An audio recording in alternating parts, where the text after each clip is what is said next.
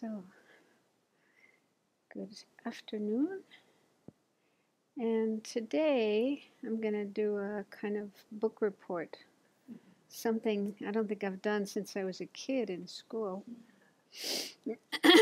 So the book is this one. It's called Rebirth in Early Buddhism and Current Research.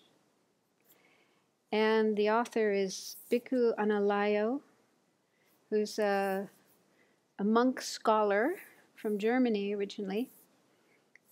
He's a monk in the Theravada tradition, and he seems to be quite a scholar as well. He got his PhD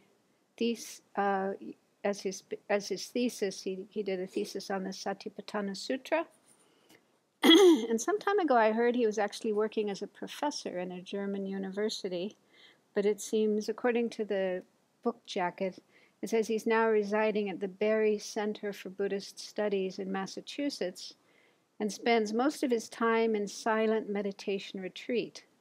So that means he's not just a scholar, but he's also a meditator. So this book was just published this year in April, and I heard about it just a month or so ago. And as soon as I heard about it, I ordered a copy. So the reason I'm interested in this topic is because as a teacher, especially when teaching introductory level courses, I encounter people who are skeptical about rebirth. And that probably happens here in the Abbey as well. And it's understandable because it's something difficult to prove or disprove. It's a very important part of our tradition, for example, in the Lam Rim. I mean, if you take out rebirth, then you take out a whole lot of teachings. But it seems that in other traditions, for example, in Zen, at least some Zen traditions and Theravada traditions, it's not always emphasized so much, and in fact, sometimes it's not talked about at all. So, and I've heard recently, nowadays there's something called secular Buddhism. People who are very attracted to Buddhism, Buddhist teachings, but have difficulty with the more supernatural aspects of Buddhism, like rebirth and other realms and so forth. So I think it's fine to be skeptical, because the Buddha himself said, we shouldn't just blindly believe what he taught, but we need to think about it and check it out for ourselves. But some people go beyond just skepticism about rebirth, and they actually make certain claims. For example, there's some people who say, the Buddha didn't teach rebirth. Or they say, yeah, he did talk about it, but it's only because this is what people believed in at that time, and so he was just sort of catering to their beliefs, but he didn't really believe it himself. Or they say that rebirth isn't to be taken literally, but it should be taken metaphorically, like in each moment there's death and rebirth. Everything is dying and being reborn each moment. So I'm kind of a little bit dismayed by these ideas that people come up with. And so I was interested to see what this monk scholar from the West has to say. And apparently he specializes in early Buddhist scriptures. Okay, so I'll just to briefly cover some of the main points in the book. So there's 4 main parts. In the first part, he's looking at the early Buddhist scriptures. And he shows that indeed the doctrine of rebirth is there. Buddha definitely did teach rebirth. For example, the teaching on the 12 links, right? I mean, that's an indispensable part of Buddhist teachings. You create the causes in one life and you reap the results in another life. Also, the whole teachings on karma. And another case in the early scriptures is when the Buddha described his own experiences on the night when he attained enlightenment or awakening. He says that, he recalled many, many, many lifetimes, and he could remember where he was born and what he did and so on and so forth. Then he also could see the deaths and rebirths of other beings. Okay, so this was his direct experience of seeing rebirth, and this kind of ability comes about due to cultivating deep states of concentration. So anybody can replicate those experiences. You don't even have to be enlightened. Just on the basis of concentration, you can remember these. And he says, in other sutras, Buddha mentioned that the denial of rebirth is actually a wrong view. It's a nihilistic view to say that everything dissolves, everything disappears at the time of death. This is a wrong view. So again, it's clear that he, didn't buy that. That was wrong. So the conclusion of looking at the early scriptures of the Buddha, he says, the doctrine of rebirth is an integral and essential component of early Buddhist thought and cannot be reduced to a taking over of popular notions from the ancient Indian background. Tradition considers rebirth and its working mechanics to have been verified by the Buddha himself on the night of his awakening. Rebirth is also intrinsically intertwined with the different levels of awakening recognized in early Buddhist thought. So this is something he also mentioned. There are these 4 stages on the way to Arhat, the stream enterer, once returner, non-returner, and Arhat. And these are all correlated with rebirth. A stream enterer is someone who has at the most 7 more rebirths before they attain awakening or nirvana. A once returner, only 1 more rebirth in the desire realm. The rest of the time they'll be born in the form in the formless realms. And then a non-returner, no more rebirths in the desire realm, but will be in. So again, it's all about rebirth. Rebirth is very much a part of that explanation. So anyway, those who say Buddha didn't teach rebirth or he only taught it to go along with what people believed in at that time, they got it wrong. There's no basis for those views. The second part of the book, he goes into debates about rebirth, which took place at the time of the Buddha and from then up until now. So it was a hot topic. It was a very controversial topic at the time of the Buddha, just as it is now. And again, this shows that it's not the case that the Buddha only spoke about rebirth to cater to his audience, because not everybody believed in it at that time. And it's also not like the Buddha to just go along with what people believed in. He didn't do that with regard to an Atman, a soul, yeah, and he didn't do that with a caste system. Definitely debunked that, and animal sacrifice. So Buddha didn't, he didn't just go along with what people believed in. Okay, and then the third part of the book, there's 4 parts altogether. The third part goes into current research, contemporary research, into things like near-death experiences. There's lots of those. And these are very difficult to believe on the basis of the materialistic view that the mind is nothing more than a product of the brain.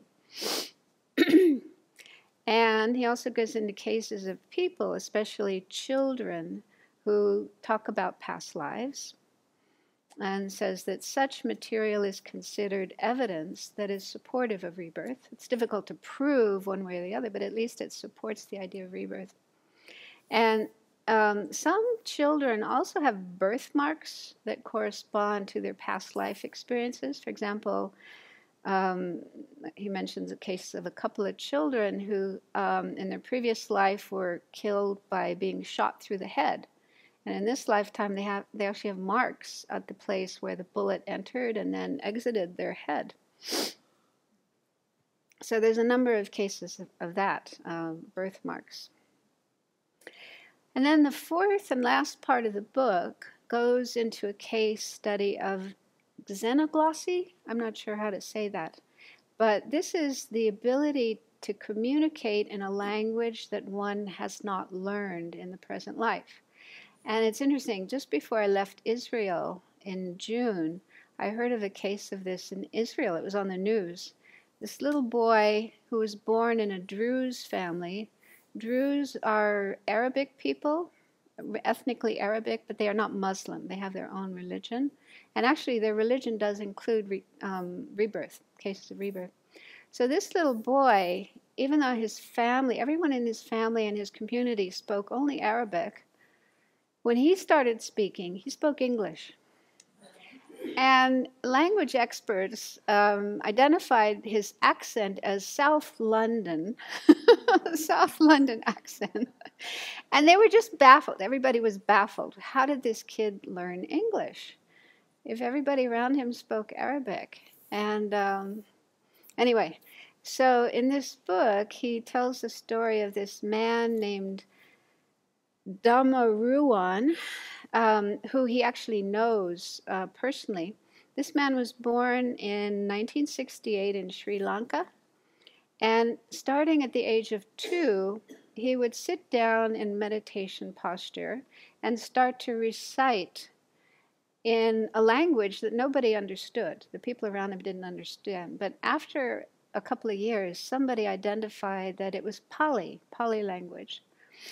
And he would recite these long texts and passages. His parents didn't know Pali, and there was nobody else around that he could have learned Pali from, much less these texts that he was reciting. They were Buddhist sutras. And also, the way that he did recite was very different than the way Pali texts were recited by monks in Sri Lanka. They normally recite very, very fast and in a very non-melodic way, just, in a monotone. And the way he recited was slow and very melodious. And he remembered a previous life when he was a monk in India, and he first lived at Nalanda Monastery, and he became a disciple of Buddhaghosa. Buddhaghosa was one of the great masters. You may have heard of the Visuddhimagga.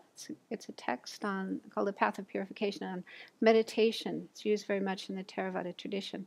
So this is the 5th century. So this monk, or this little child, remembered being a disciple of Buddhaghosa, and he was trained in learning, memorizing, and reciting texts. And he assisted Buddhaghosa, because Buddhaghosa was translating text from, one language into another.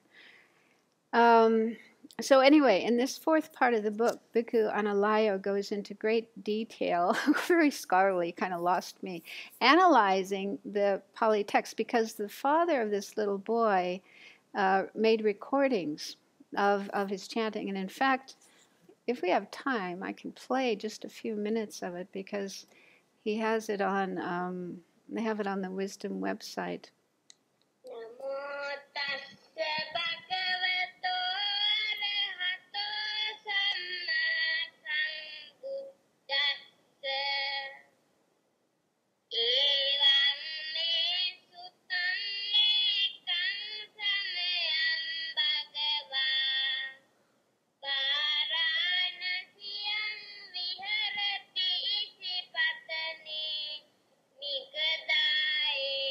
Not long ago, I was in Bodh Gaya, and this sounds so similar to the way of chanting you hear in India. Anyway, this is actually the very first sutra, the first turning of the wheel of Dharma sutra, the Dharma chakra. Yeah. So he just recited it by heart from the age of 2. Quite extraordinary. So anyway, Bhikkhu